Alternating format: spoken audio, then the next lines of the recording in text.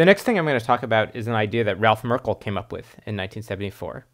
It's not a practical idea at all, but it's a really clever idea, and I think it's a fun thing to talk about before we get into the more realistic solutions that are used today. So the idea behind Merkle's puzzles is that you have the two parties that want to share a key, and we'll call them Alice and Bob as usual. First, they have to agree on some parameters. They agree on an encryption function. They agree on security parameters S, N, and uppercase N. So the basic idea is Alice is going to create many puzzles, send them to Bob. Bob will randomly pick one of the puzzles to solve, and part of solving that puzzle will give Bob the number of the puzzle and a secret. And what he'll send back to Alice is the number of the puzzle, and Alice will know the corresponding secret, and they'll use that as the key. So let me go through this in a little more detail, but that's the high-level idea. And the reason that this gives you a way to establish a key is because Bob's randomly picking one puzzle to solve, whereas an attacker would have to solve many puzzles before they could get the one that Bob actually solved.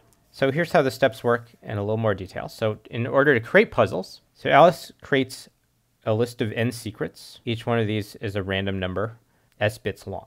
Then she creates a set of messages, also n messages, and each message will be encrypted using the encryption function that they agreed on, using a key that's the corresponding secret concatenated with enough zeros to make the appropriate key length.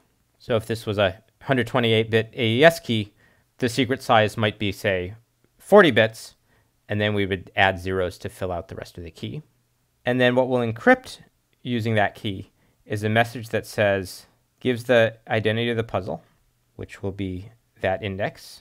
And the message will give the identity of the puzzle, and we'll include a string before it so it's clear that that's the right message. If we just included a number, if there were enough numbers, we might accidentally decrypt one to that. So that's what we encode for each message here. After this, Alice shuffles the messages, and then she sends all n messages to Bob.